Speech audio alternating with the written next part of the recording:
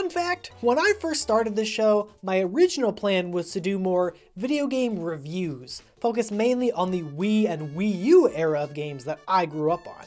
If you go back to the first video of this reboot, you can totally see it, a sort of review on Super Mario Galaxy.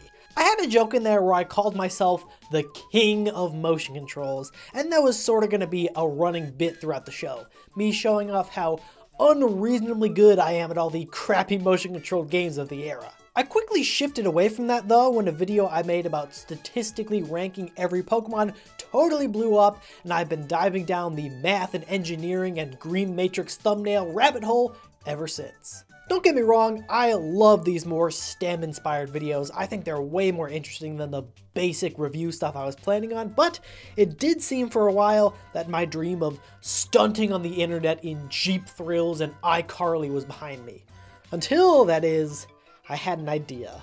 A way to return to my roots without sacrificing everything I've built. Because just because I don't play motion control games every week, that doesn't mean I still can't wear the crown. For one day only, I'm bringing together my years spent being forged by Survivor minigames and combining it with my real-life mechanical engineering degree, and we're going to learn how exactly a Wii Remote works. Richard, hit that intro.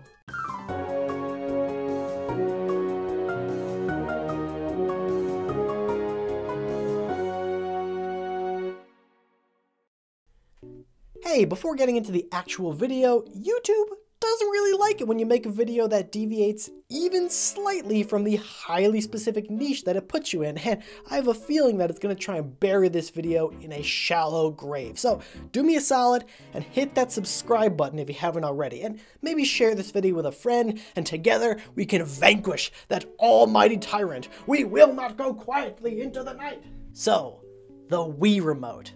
How does it work? I'm sure a lot of you are thinking, I don't know, magic? Well, no, not quite.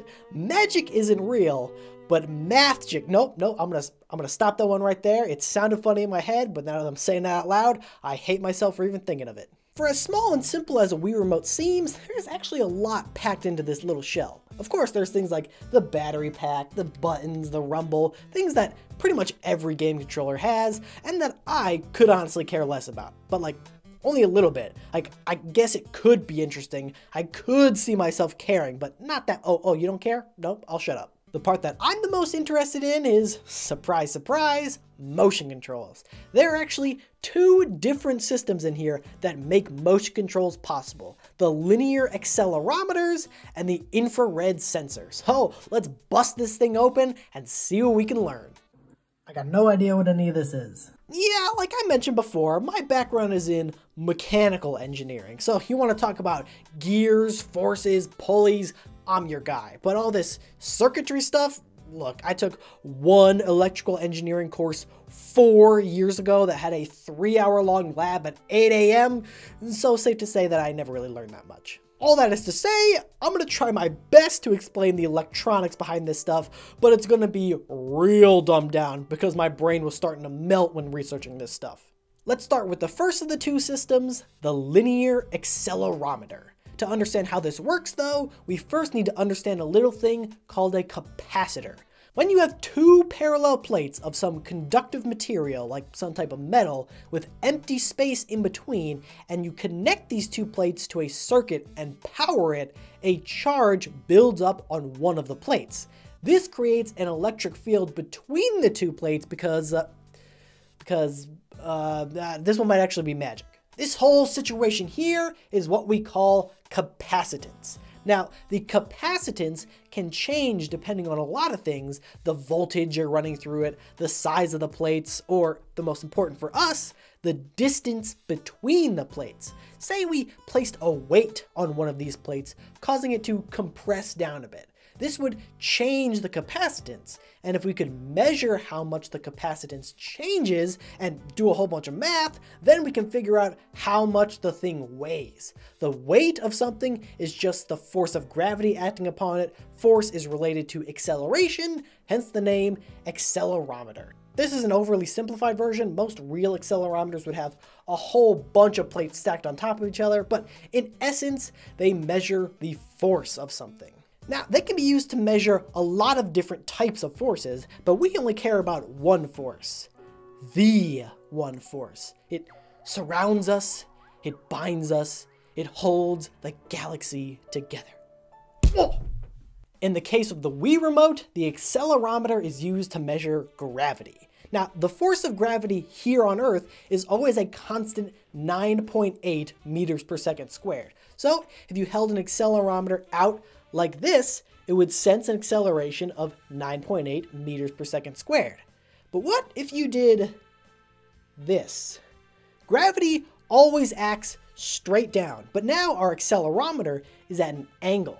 It only senses forces that are perpendicular, that are coming right at it head on. So now it's only getting a fraction of the force. If we know the acceleration is supposed to be 9.8 if it's perfectly flat, and we can measure what the force actually is with the changing capacitance, then with some more magic, I've come back around to it, we can figure out the exact angle that the Wii Remote is tilted at. So just to recap, if I lost you there, the accelerometer uses a lot of fancy circuitry and math to figure out the angle that the Wii Remote is pointed at relative to the ground. But, as I'm sure you've all noticed, we live in a three-dimensional world. So the Wii Remote actually has three of these linear accelerometers. One for this axis, one for this axis, and one for this axis.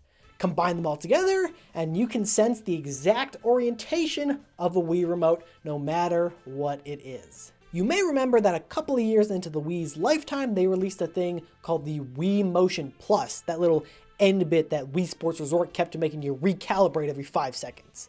That uses a system called a gyroscope that accomplishes basically the same thing as the linear accelerometers, just in a different way that's a lot more accurate. So great, we got some fancy linear accelerometers that can measure which side I'm trying to flip that chimp to, but there's still a problem. These tell us the orientation of the Wii Remote, but not its physical position. If you're doing a lot of this action to select which crazy eyebrow to give your Mii, the accelerometer isn't going to help you at all. That's where the infrared sensors come in. This little bit on the front here. Time to bust out those sensor bars, everyone. Infrared light is basically a type of light that we can't see with the naked eye. You know how if you play a super high-pitched sound, people can't hear it, but any dog within a 3-mile radius will start losing their minds? Infrared light is kind of like that. It has a frequency that is higher than what our eyes can detect, but an infrared sensor, or IR sensor for short, can detect it. And in fact, that's all it can do. It's infrared sensor. It senses infrared light. That's it. Now, I always thought that the Wii Remote let out the IR light and the bar below your TV would pick it up, but that's not actually true. Despite the fact that it's called a sensor bar, this bar doesn't actually do any sensing. Instead, it's basically just a fancy lamp. These two glossy bits on the end here have infrared lights in them, and the remote has the sensor. The light leaves the bar and is picked up by the remote, which can measure the angle that the light is coming from. If we know that the light sources are always the same distance apart, then you know the drill by this point. Math, math, math. We can figure out how far away the Wii Remote is from the TV and where it's pointed. Mind-bogglingly, this means that if you ever lose your sensor bar or it breaks or something, all you gotta do is light 2 candles and place them below the TV. Sounds crazy, but the bar doesn't actually send any information to the Wii. This cable right here is just to power the lights. So anything that emits some infrared light will work. Pretty crazy stuff. Nowadays, nearly every controller comes with a gyroscope, and VR is doing things with motion controls that would make the Wii swoon, but it all had to start somewhere. And somehow, knowing the elegant little systems that allowed grandmas all over the world to hurl chunks of plastic into their TV while trying to bowl, it just makes me appreciate them even more. But it just goes to show... Look, I'm pressing the button. I am telling you nothing is happening. Hello? Yeah, I think I got it. Can you hear me? Richard, hell's going on? Finally, so, Mr. Chiptide, we finally meet.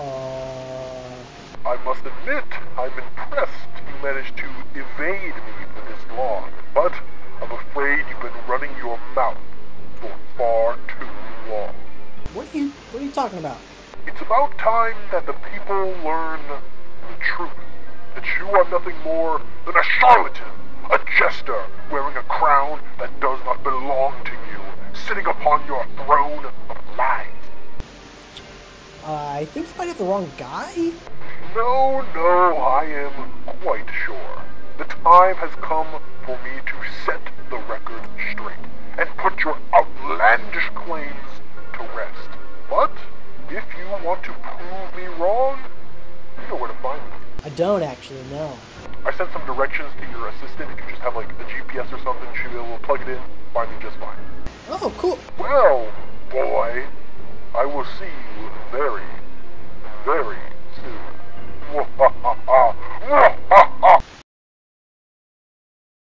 Richard, pack some sandwiches and fire up the spaceship. We got a finale to make.